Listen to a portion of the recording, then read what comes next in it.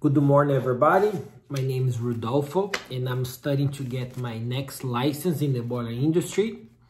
So today I have 9 questions for you guys, and the last one is gonna be a much higher level license, okay?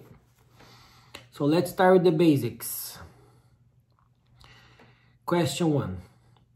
To check the water level in the gauge glass of a steam boiler, you also can use what? To check the water level in the gauge glass of a steam boiler, you also can use what? Tricocks. Okay. Tricocks are 3 valves. So the top one, when you open, you should see only steam coming out. The middle one that has the water level, when you open, you should see a mix of water and steam. And the bottom one, when you open, you should see water. But of course, because inside of the water column, it has pressure, when you open and you release the pressure, it flashes into steam. So you need to get used to look at it, okay? Because at the first time you're gonna think is all 3 has only steam, okay? But next question. If you fail a written exam, when can you apply again? If you fail a written exam, when can you apply again? So over here in Massachusetts, after 60 days. Make sure you know in your state or in your city. Name 3 ways to automize number 6 oil. Name 3 ways to automize number 6 oil. So first way, mechanical burners, rotary cup. Second way, pressure automation. And third way, steam/compressed air automation. Next question. Give 5 reasons a boiler burning number 6 oil would smoke. 5 reasons a boiler burning number 6 oil would smoke. You could say not enough air supplied will cause smoke. A cold oil would cause smoke. Insufficient oil pressure would cause smoke. Low atomizing pressure, a cold boiler would smoke. Dirty plugged burner tips would cause smoke. You may have some moisture in the fuel, you name it. What's the purpose of a steam trap? What's the purpose of a steam trap? The purpose of steam trap is to remove air and non-condensable gases from the steam line without the loss of steam, okay? And if you cannot remember that, you can use removes condensables and non-condensable gas from the steam line without losing any steam. What's required to raise the temperature of 1 pound of water from 32 degrees Fahrenheit to 212? What's required to raise the temperature of 1 pound of water from 32 degrees Fahrenheit to 212. So, BTU. BTU is to raise 1 pound of steam, 1 pound of water, 1 degree Fahrenheit. So 1 pound of water, 1 degree Fahrenheit is 1 BTU. So 212 minus 32. So 212 degrees Fahrenheit minus 32 degrees Fahrenheit, it's equal 180 BTUs. So you will need 180 BTUs to raise the temperature of 1 pound of water from 32 to 212. Steam at 100 psi and 400 Fahrenheit is steam at 100 psi and 400 degrees Fahrenheit is, so two things, it could be saturated steam or superheated steam. Now, every time that you do your round and you write it down, the pressure in your boiler and the temperature, okay, will help you to answer this question. And also you can look on the steam table. Today I don't have the steam table. Maybe next time I'm gonna bring my book and I'm gonna show you.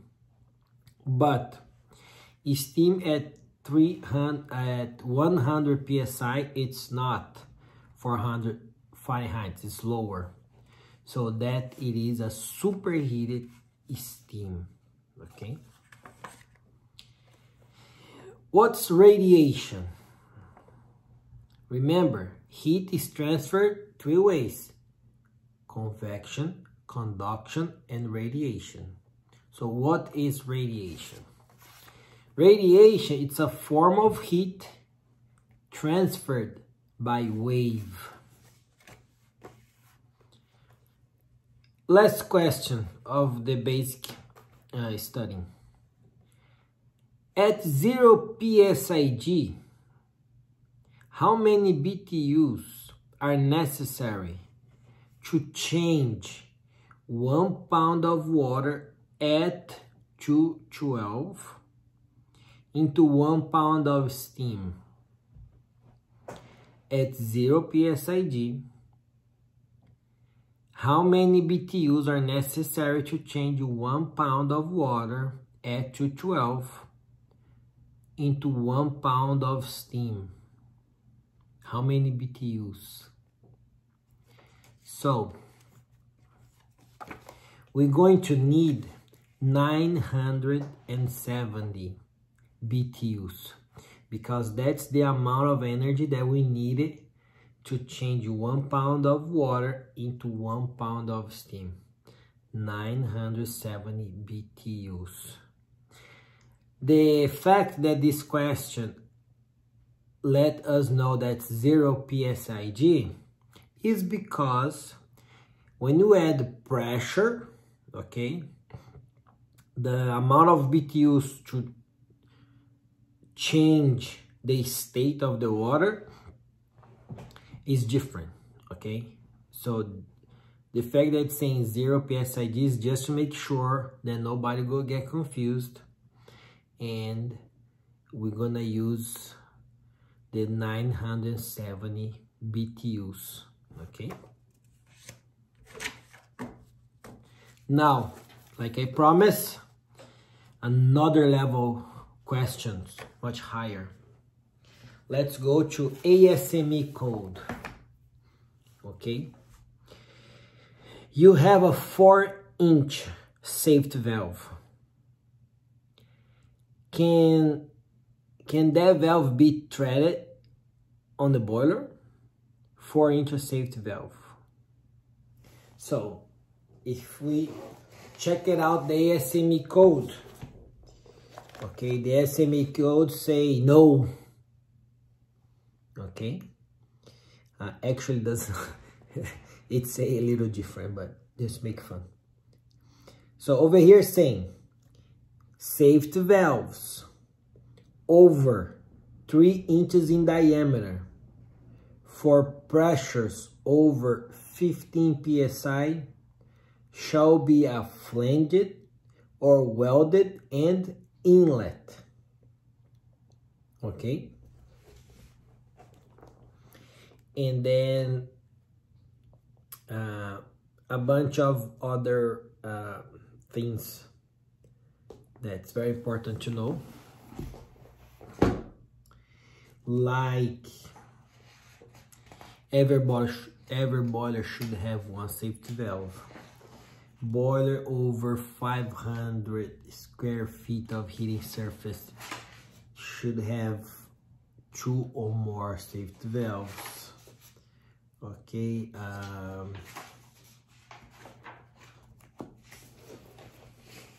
no valves between safety valve and the boiler. Okay, the discharging piping cannot be smaller from the inlet piping. Okay, safety valve should be capable to discharge all the steam that the boiler can produce without allowing the pressure to rise more than 6% of maximum allowed in working pressure. Okay, and the safety valve must remain fully open until is a drop in pressure. Okay, blowback, what's the minimum? 2 psi. So the blowback will vary between 2 and 8 psi, but no more than 4% of the set pressure. Okay, so that's a few things about safety valve that for a higher license we must to know. Okay, and they will ask you that. Okay, be prepared to know the ASME symbol. Okay, so let's get a piece of paper here. Let's see, only use this one. So just a bonus question. Okay, I'm gonna draw here a symbol. My drawing is terrible.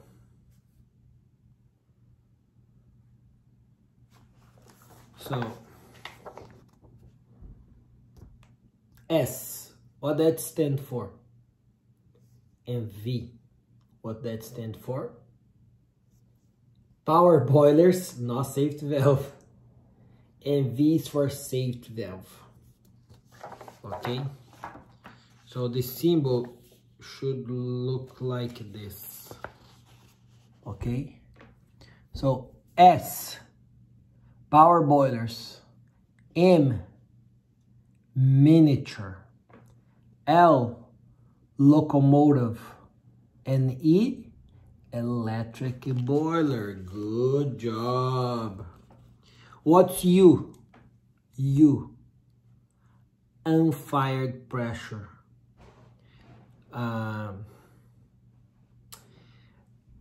PMP. PMP is piping, but they have another one. I think is